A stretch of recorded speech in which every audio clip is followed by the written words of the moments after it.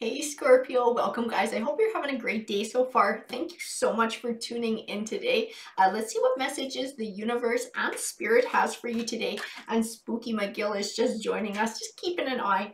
And I feel like those cards did not want to stay in my hands.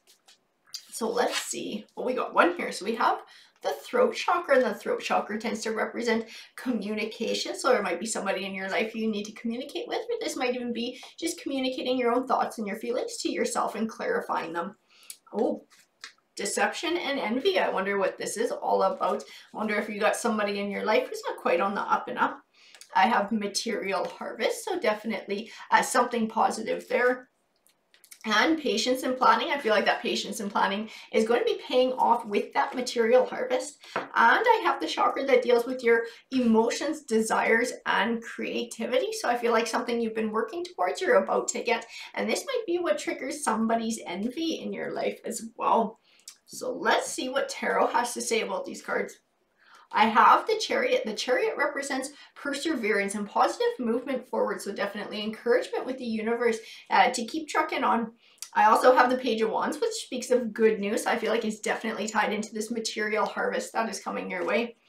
And the Five of Pentacles can speak of going through a rough time financially. So definitely this change is going to be welcome for you, because I feel like it is talking about some sort of a raise or a career. It's definitely money that's coming.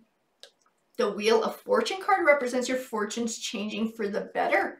And the Temperance card speaks of a balance between emotion and logic. And I feel like this Temperance card is definitely tied to the throat chakra and communication and not letting your emotions run away with you. And being able to, if you have to communicate with somebody, doing it in a reasonable manner. I also have the Three of Pentacles, which represents starting to see the fruits of your labor. So this is what this money is that's coming your way. This is something you've been working towards, planning for, and you're starting to finally see it pay off here. The King of Pentacles represents wealth and success. When I see him, I see the word you. So this is where you're headed. This is what you're going to be getting. I feel like it might trigger somebody's jealousy here, somebody in your life. I have the Judgment card. So the Judgment card represents karma. So getting back what you put out into the world, and you've been putting out a lot of hard work to try and make this change. And karma has noticed, and she's bringing you some rewards here. And the Three of Cups represents happiness and celebration. So definitely a reason to party when this shows up.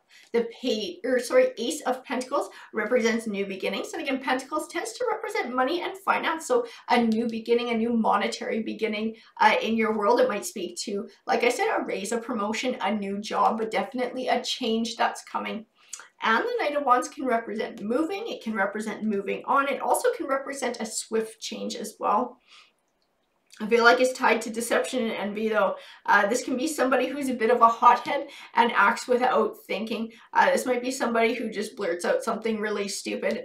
And you're going to have to tell them how it makes you feel. I don't know that they're a terrible person. But I feel like there's something negative here that you are going to have to deal with. The Magician card represents having all the tools that you need to be successful in life. So it speaks of that self-confidence, all the hard work that you put in to be able to find your own success. The King of Wands represents passion, ambition, and drive. And I feel like this is speaking to you as well. I feel like in part it might speak to that deception and envy, and maybe somebody who wishes they had what you had as well, and seeing you find success, and they're a little bit jealous of it, not because they don't like you or they resent you, but just because they would like to have it for themselves. I also have the Ace of Swords, which represents triumph. So I feel like you're moving in a very successful way in your life. I see a change coming very quickly. Money-wise, like I said, a promotion, a new job, a raise, whatever it is, it's definitely karma for all your hard work. There's just going to be somebody in the background here who's not quite as happy for you as they should be, but it's not because they're a terrible person. I don't see that in the cards. I see that they're just jealous and wish that they had it for themselves. So this might actually light the fire under their ass to find their passion, ambition, and drive and move forward and build their own success.